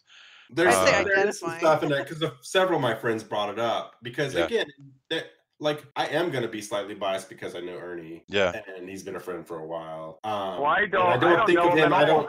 I also don't think of him like, I've known Ernie long enough that I actually wrote this friend of mine. I was like, hey, he's not a Gamergate kind of bro dude. He's not. That he's actually First of all, really he's the like wrong a really age. Ernie's he's a like a Generation geek, but Xer. The- he's always been really cool. He's never said or done anything that I felt like, man, I don't really want to hang out with that guy. Yeah. And I've known some people who I definitely like. I know them, but I've not they've done enough Yeah. stuff where I'm just like, oh man, that's Well, and not a cool person to I hang want out to with. add, Tony, I want to add that my daughter, who is 16 and incredibly progressive, I mean, she will question everything I say as being like insensitive or not. If yeah. I ever go, Right. well, he or she or whatever, and she's like, Mom, I've told you it's they, and why are you having such a hard time with this? And like but she went and saw the film and did not find Well, anything, again, the and she film is read the different from the book. Like, the No, things that she's are in read the the book book that too. people have book. problems with are not in the film. For the Yeah. some of them are, and some of them aren't. But in general, I'm talking mostly on the book. Most of the problems that people have had with it, truly, I agree with what you said, Tony. It's been more about context. Is that when that book came out in 2011, there was the going thesis was, you know what? The nerds are finally ruling the earth. It's great. It's wonderful. And then Gamergate happened, and there was this notion of, hey, wait a minute. As this woman on Slate said, and I think she said it very profoundly, she goes, I'm angry and pissed off that I feel excluded from the enjoyment of all of this pop culture. So, yes, I do bring a lot of anger to my review of this movie, even though the movie has nothing to do with the things I'm angry about. The context is what makes me angry. And Absolutely. I understand that. I had But no anyway, idea that that makes there were upteen bazillion think pieces on Reddit. yes. It's I'm the so truth. profoundly ignorant about this. I've seen, a lot of my queer and friends that are of color seem like they like the movie. Oh yeah. Um, Well, maybe this is an including ecosphere, and it's not a not, and maybe I this, Well, this is I a, see. I had no idea. Like, it was actually going to be my endorsement of the week is as well. I just found it to be a fun delight. It's not a great movie, but it's got a lot of charm, and I can't wait to have a Blu-ray of it so I can slow down all of sure, absolutely. the crowd scenes so I can pick out all of the different characters in a more. But I mean, come on, it's a movie where the Iron Giant fights Mechagodzilla. If you hate that, you're kind of soulless. Do you know But what I loved the most about that book, and I'm the most sad that it didn't make it into the movie, because everything got replaced with other stuff. You know how an air guitar, the way you win an air guitar is being able to play note for note exactly right, like the model, basically, and that's the way that game is played. Ernie imagined in Ready Player One a kind of game where you would gain points by walking in VR through like an episode of Family Ties or the movie War Games or whatever. And you would get better and better points the more perfectly you matched the actions by the second of the character that you were inhabiting. So if he's playing Matthew Broderick in War Games, and this actually happens, then the more his body movements match Matthew Broderick's movements, and he like waits at the last minute to turn around and grab a backpack instead of doing it too early or too late, he would win points. That's brilliant. That was hilarious. It's a commentary on all kinds of things, but it's also just smart and cool. And none of that was in the movie because I it probably wasn't I interesting. had to, but I mean, come on, that's the scene where they recreate the Overlook Hotel is Oh worth the yeah, price of admission. right. Like, But it doesn't play the way it would in the book. In the book, if you were to and do The I Shining, haven't read that book either, so I'm coming from a place of ignorance there. I went in just as somebody who wanted to watch a big, loud, dumb right, right, spectacle right. They movie with lots replaced War of pop Games. culture reference. They do Yeah. replace War Games with The Shining, but if they were doing it the way they're done in the book, like I love the movie by the way, don't get me wrong, but if they had done it the way they do it in the book, you would be like the kid, or you would be Shelley Duvall or Jack Nicholson, and you'd gain points, but it'd be boring to watch. That's the Right. thing. I mean, like you couldn't actually. That's why it gets translated into a different thing, where basically they go to an amusement park ride of The Shining. Fine, okay, The you know.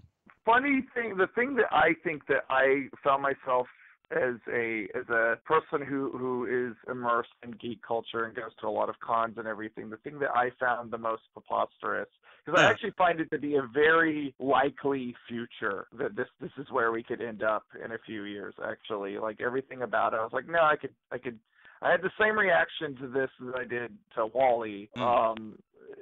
Is that this seems like something that could actually where we could end up. But being around a lot of cosplayers and everything, and the Oasis is like one it's half multiplayer RPG, half social media, and half giant cosplay party. And I'm telling you, the people in the Oasis were far too disciplined, because we saw one Harley Quinn and we saw one Deadpool, where in reality It's a super there good would point. be millions of Harley Quinns running around everywhere. Boy, that's a You good know, point.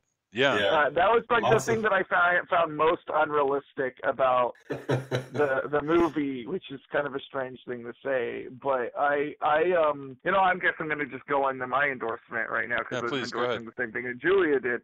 I found this to be a really fun movie with a lot of heart in it, and I didn't think it's perfect. It's not going to be my favorite new Spielberg movie, but the race sequence is great. The scene that's in where they go inside The Shining is great. So if you're a horror fan, you have that. There's also, like, to me, like, the choices that they made. Like, there's a cameo. I've been talking about this on my Facebook. There's a cameo of Chucky at one point in the movie, and it also happens to be the only F-bomb, the only fuck in the entire movie. And of course it's when Chucky appears. And Yeah. so there's like a level of like fandom even in the script, and like the fun that they have with the score, like how they like pirate bits of the Back to the Future score. They have like the old Godzilla march from like the 50s and 60s Godzilla movies when Mechagodzilla shows up. Like there's a lot, like, yeah, I guess, we're now at a point where whatever movie is coming out, like there has to be a bazillion think pieces Yes. about how it's supposed to represent everything that is right or wrong about culture at this time, which I get, and I'm all for like smart analysis of pop culture, but at the same time, like, let's take a step back and like, it's like in response to what Julia said, because I was ignorant of all of this. There is H is a very, like, even when they show what she actually looks like, I have a lot of queer friends. Like, that is one of the most obviously, without like walking it back too much because it's a mainstream movie, that's one of the most obviously queer characters in a mainstream movie that I've ever seen, to the point where I was like, oh, that's kind of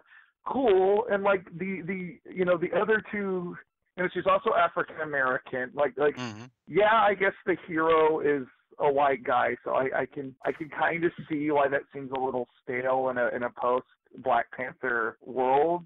But like one of the other like the hero isn't like he succeeds because he has help from like two Asian guys and a very strong woman Right. and a very strong African American. Like it's a group effort. Like to me, Yeah. Right. I feel like Drew. I feel like that white guys can't win in this universe now, because if you were to write a story, like let's say I knew an author who was a white male who wrote books for middle graders. Oh, that's me. If you were to write, if you were to write a book where the main character was a black lesbian, I mean, everybody would be like, "What are you doing? Right? You don't know that voice. Like, that's just stick to what you know." So then you write a white male, and they're like, "Okay, where are the people of color?" Okay, so you write a white male who's surrounded by people of color, and you're like, "Oh, now they're just gratuitous people of color." Like, what are you supposed to do? Not ever create anything else again because you're a white male? That doesn't seem fair. Anyway, that's just my piece. I'm gonna walk back from saying that white males don't always win, because Yeah, in the real world they do. No, I'm just saying in this world you cannot be PC to be a white man. And I mean, I'm a writer, and I'm white appearing. You know, I'm not, as I've talked about on the show, I'm actually mixed race.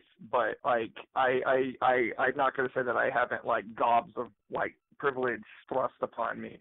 But I don't think that this like Wade never came across to me as like the white savior trope. Like he came like this came off to me more like Ragtag Band.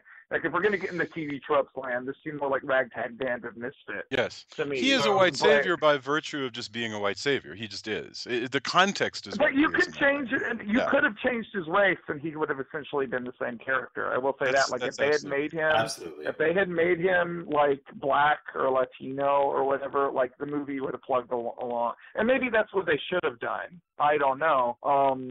You know, that's like all of this stuff. I feel like, you know, in my response to what Julia just said, in my response to everything, I think because of virtue of who is in the Oval Office, we are in a elevated state of national conversation, and we're not going to have a real that's a solid point. I don't think we're going to have a cultural consensus about, you know, where we're at as a society that's I agree, but I think until Drew, I think my people, the Latinos, the women, whoever, I think we do ourselves a disservice when we villainize every white male for every single thing they do. I'm not disagreeing with that. I'm not disagreeing with you about that, but I'm saying, like, we're not going to have a rational conversation about this right now because we're not in a rational place. Yeah, I agree. So, like, and I'm sorry, but throughout history, white men are kind of usually the bad guys in the real world. Of course, and I'm absolutely not going to say that there's not right now a huge victimization on the part of white males against a lot of people. But I think that if we say that every single thing that involves white men doing well is somehow victimizing people, I'm really afraid. I don't know. I agree with you that it's thrusting all of that onto a movie that's basically like a movie like Ready Player One is probably a bit loaded, because it's not built to be that. And it, to me, frankly, like, again, I had no idea any of this was going on. I run with a very liberal, progressive crowd that's very much of people that were, a lot of different races, a lot of different, cultures, and it seemed like it was pretty well received from everybody that I know, and they just kind of took it as, oh, this is a dumb, fun movie where a guy drives the car from Back to the Future and dodges King Kong. That's good to hear. I'm glad to hear that. Yeah, I didn't see the liberal. Maybe it's different because I'm talking to actual people and not people who are hiding behind their keyboard. But like I'm actually going out in the world and talking to my friends. But like, there didn't seem to be a level of liberal outrage among, again, I'm friends with communists. Like I have friends. Drew. Look, I don't agree with that. I am not a communist, but I have friends that I am basically, even though I am a very progressive liberal person, that I basically am a Republican compared to them. And, none of them are like, oh, Ready Player One, gosh, that's, I don't know. Like, I guess I'm kind of, where I'll meet Julie on this is like, that doesn't seem like it'd be an appropriate thing to be outraged about when there's so much more to be I guess outraged. Yeah, I mean, for me, I saw when my friends were critiquing it. Again, I am biased because I know Ernie, but like I said, I had to tell him the Ernie I know is a fairly just a good dude. He wrote a book where he put himself in it, and it had all the stuff. To me, it's just Ernie. If I had any problems with the book, I think that the lead character, that Wade in the book, is just too good at everything. Whereas usually you have like a group of nerds, and one's good at memorizing every movie quote. And that's kind of the way the movie came off. Yeah, like yeah. Everybody had their kind set of skills. Changes a little bit of that, but I thought that a lot of my friends had valid points, and I think again there are ways to change this, especially in this post Gamergate world where I haven't been part of the games industry in a while, but I definitely saw a bunch of stuff where I was like, man, I am kind of not. I'm not sad I'm not in games because there's so many assholes in the world. And Gamergate people were atrocious. It was awful, but. I always just, until I saw some of these think pieces, I was like, well, you're kind of with I'm it. gonna have to go read these now or not.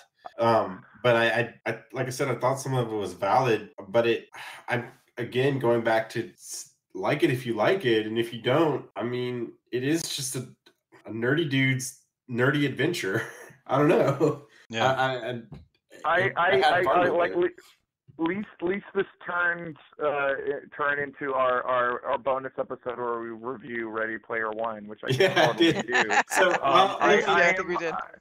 I'm going to cut off my own comments right here and say that I enjoyed the movie. I think particularly horror fans who would get a lot out of it because of a lot of the, there's King Kong, there's the T-Rex from Jurassic Park, there's a whole scene that takes place in The Shining, there's Freddy, there's Chucky, there's Jason. So it's not just like sci-fi and superhero stuff being served up. Like it really does take a good crunch down on all the different types of flavor of geek that is out there, So I enjoyed the movie. I didn't realize there was a backlash. Everybody is entitled to their feelings, so that's cool. I think we should give peace a chance and just let people enjoy whatever they're going to enjoy. I'm done. Okay. Well, and I want to just before you finish, I just want to say though that I'm with you about give peace a chance and let people enjoy what they're going to enjoy. I think it's perfectly legitimate for people to say what they find offensive and why, and I'm happy to hear that. And I'm just offering my response to that position because certainly there is any number of things where I'm getting all up in arms about something that other people aren't going to find offensive at all. And in fact, I have a really liberal friend on Facebook who didn't call me out by name because he had enough people on his Facebook that were doing this as well. But he did address. He said, "Hey, folks who are getting all upset about Roseanne, just cool it. We got bigger fish to fry." And I'm just like, I think that was partly directed at me because I've definitely been like, I'm not watching that show. So, there's definitely the things that I'm going to get upset about that other people, my husband included, don't find to be remotely worth getting upset about. So it's not that I don't think that people can have that. It's not that I think everybody just needs to chill out and just let people enjoy whatever they want to enjoy. We get to say when we find something offensive, and even if we don't think it should even exist. I just don't happen to feel that way about this film. Yeah. Well, and I think we will get back to that point as a culture when Trump is gone. Like I think I really firmly believe that. Like I think we get rid of him and we'll start to get back to a more normal and frankly more productive dialogue as a society. I think the heightened state of just anger gets stuff done and it's great, but I think what really is going to come November, I think if we can apply that anger into votes and get this rabid dog kind of back on a chain. Yes, I did just compare Donald Trump to a rabid dog. I'm not going to apologize for that. I think we'll start having a more productive dialogue about this stuff. And, I'm sure there's going to be a section of, because we've been talking a lot about, over the last year, about the state of the world, and I'm sure there's probably going to be somebody saying that we're getting too political, and we certainly don't try to turn the podcast into that. But we're all very left-leaning people for the most part, and from varying degrees on this podcast. So there's we're gonna discuss things the way we're gonna discuss them, I guess. Tony, make us stop talking about this. Yeah, I was trying to head it back that way. I do try to stay fairly apolitical. I have two endorsements. Jason, the most Weird Wednesday-esque movie I think I've seen. I watched on a lark. I've been sick. I haven't been sleeping at all, so I just watch weird random movies. On Amazon Prime, if you have it, streams for free. Encounters with the Unknown, narrated by Rod Serling. It's basically like three almost urban legends-esque things, written partially by this guy Jack Anderson, who wrote things like he was a columnist who wrote, a really fascinating guy, reading through his Wikipedia page. And he also, did things like I'm trying to think of his filmography. I want to say like, Unsolved Mysteries and that kind of stuff. Mm-hmm. But yeah, it's fascinating. But it's basically three tales that are supposedly true, but, probably aren't. I'm looking it up. 1973 this is. Yeah, they reference, a psychologist who I don't think is really a real person. If it's noted. And it's pretty interesting. It feels it's very of a time. It feels like something we'd watch at Weird Wednesday, and I'm surprised it never showed at Weird Wednesday. I'm sure if they had a print, it would have. But it was a fascinating, just strange movie to watch. And if for people who don't know, there was for a long time, it's still going, but it started as a way to show all these random prints that Tim League had found. And they would show these at midnight on Wednesday because nobody was coming, and they had a good deal on pizza and stuff. And Jason and I would always go from the outset back in 98, 97? I don't know. It was anyway, a long time ago. And that's that's what started the Weird Wednesday thing. This feels like that. I highly recommend. It's just a strange oddity of 70s, filmmaking with, narrated by Rod Serling. So that's cool too. That's what kind of just took the chance. Now Amazon's recommended me all these weird, like strange off-kilter, similar movies. And that's kind of cool. I'm also going to go with Shout Factory shoutfactorytv.com is now streaming Ultraman Leo, which I know Ultraman shows tended to be for a younger crowd, and I'm guessing that they were kids. This one might have been a kid's show, but it begins with Ultra 7, if I'm not mistaken, getting the crap kicked out of him. Ultraman Leo almost dying. There's an episode where some kids watch several people get cut in two, like with torsos kind of mostly off camera. A guy with a cigarette, like a hero character, by the way, cigarette, tries to get this other monster creature who makes a fake cigarette and starts smoking. So I don't know. It's just so vastly different from American kids' TV shows. And it's Ultraman, so it's great. But it is in some of the most insane training sequences. The former Ultraman is trying to teach Ultraman Leo, the human, Ultraman Leo in his human form, how to fight monsters. And I was telling a friend of mine, I kind of wonder if he doesn't have just some weird training regimen ideas / fetishes that he's actually just calling the monsters to Earth so that he can tell. No, get on this wire and just spin around a lot. Like, just do that. This is totally going to help you fight monsters. You should do this. Here, dodge these rocks or boomerangs or whatever crazy crap.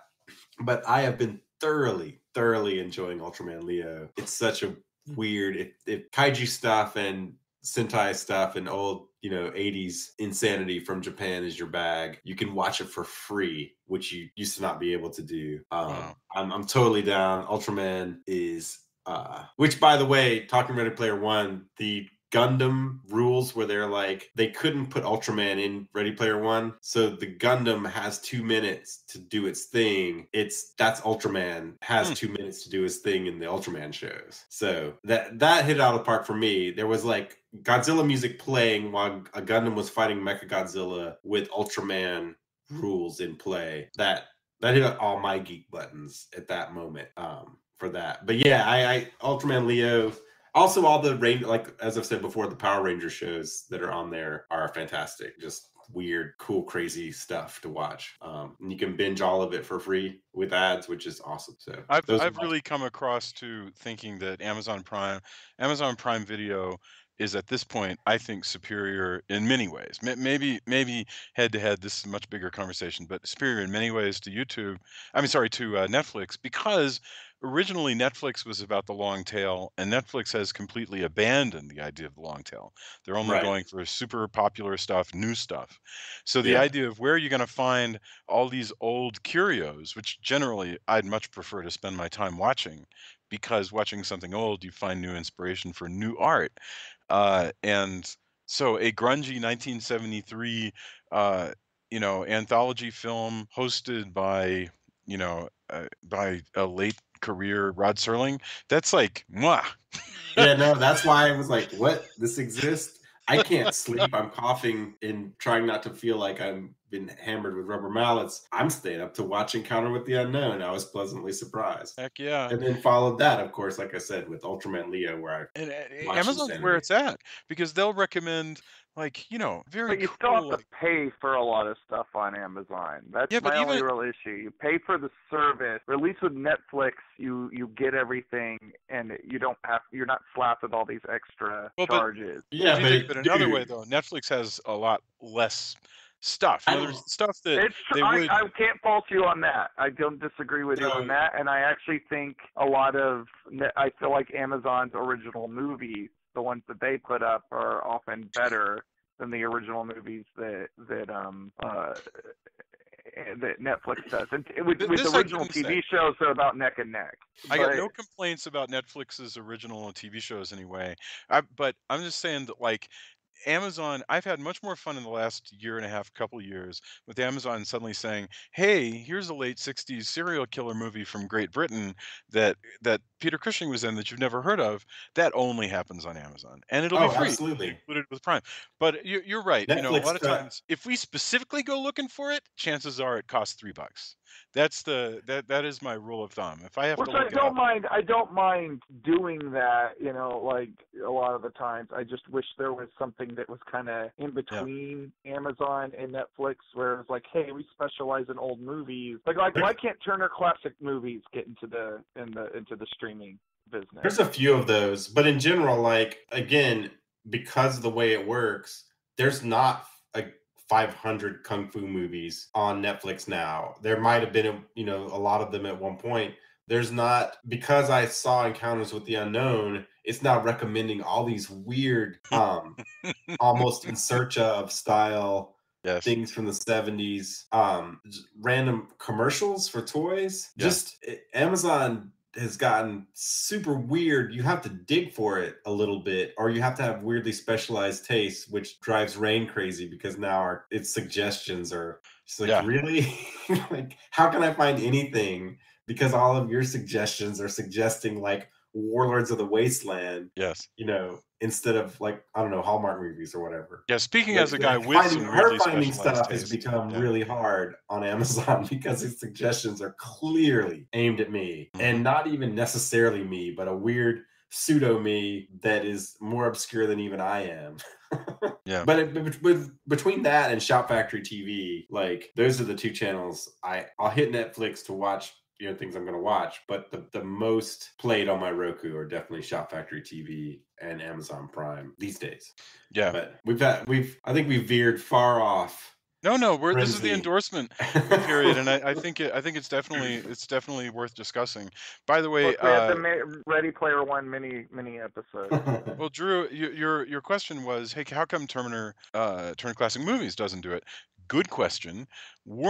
Time Warner tried it, and they created their own streaming service that was $10 a month called Warner Archive.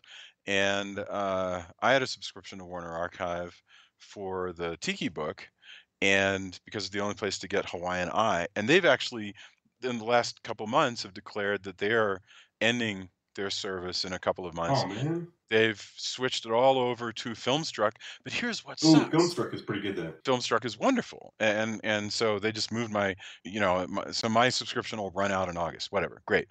But here's the thing: I was explaining this to a friend. They've moved their library over to Filmstruck, but only the good stuff. So, like, if I want to see, little known musical Hit the Deck or whatever it is, or Hawaiian Eye, or Club Meds, starring Bill Maher or whatever, or Bill Maher, any of those like cheesy things that were just in their back catalog that they had kind of shoveled into this service, those things are orphaned once again. And so they tried their experiment, and for whatever reason, according to their terms, they failed, so they're going to quit. And that's interesting. I don't know what's going to happen with that stuff. So for a brief moment, a couple years, I guess, we had access to shows like Hawaiian Eye and Surfside Six, and now we don't. Once again, I it's sad. Dude, I would So be happy just to be able to watch Get Smart without Get having to pay Smart, full price. you sure the Get Smart's not available anywhere? There's It's no. on it's on Prime, but it's like $20. I Like, wonder if any of the ultra high channels, or like the OTA channels, like 20. Anyway, whatever. Let me take that as an experiment. I'll see if I can find if you can find me Get Get Smart. Smart, I will declare you Saint Henderson. All right then. I just finished actually binge watching all of the new Gidget, which was the 1980s reboot of the 1950s movie Gidget. This was supposedly about Gidget grown up, and I had to watch it on a bootleg that I got from some guy on eBay.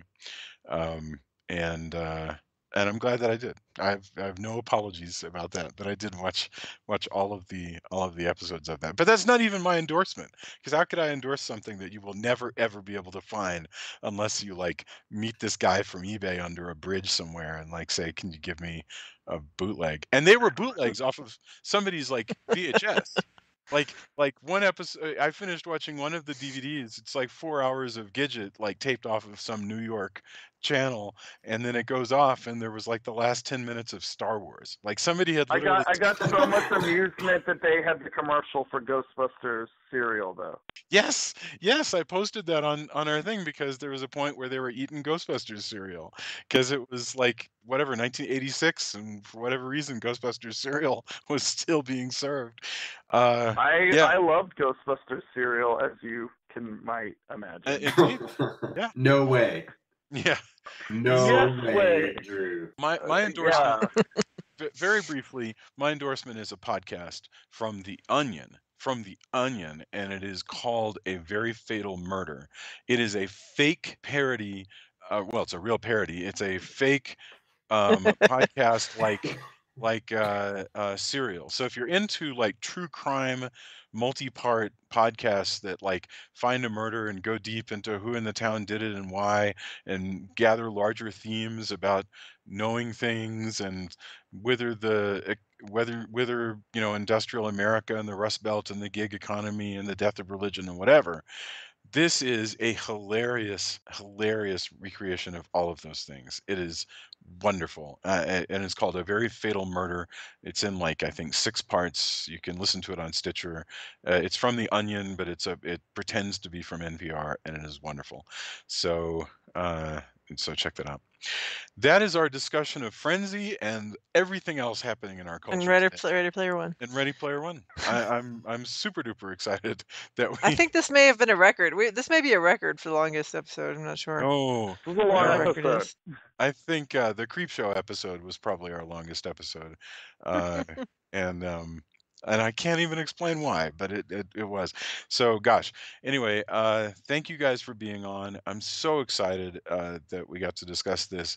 If you are listening, please come to the Facebook page and let us know what you think and engage with us, and we really love having those You can conversations. tell us that you think that we're either horrible right-wing Yeah. fascists or no good pinko liberals. Communists, depending yeah. on Yes. yeah. Right. Yeah.